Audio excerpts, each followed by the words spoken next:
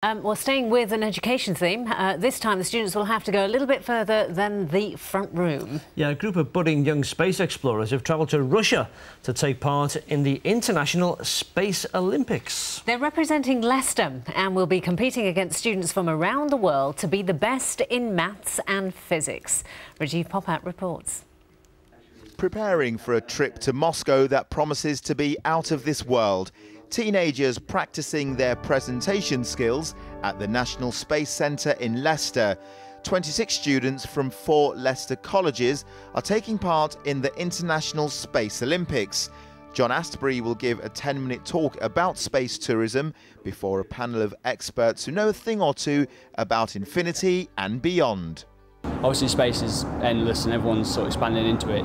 As it comes cheaper, there's going to be more space tourism. Do you think there'll ever come a time when the average person in the street will be able to go up in space?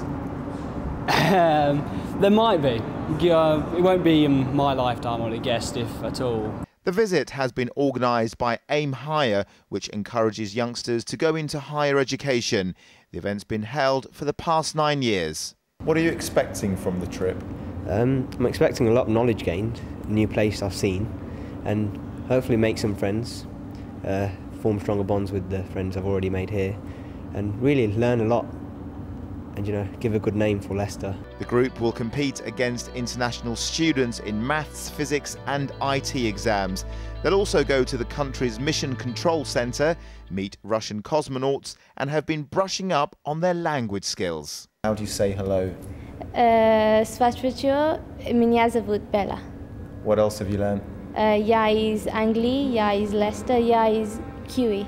That means I'm from Leicester, I go to college. I go to QE, basically. They'll be back in 10 days and will no doubt reach for the sky when they return. Rajiv Popat in Leicester for Central Tonight.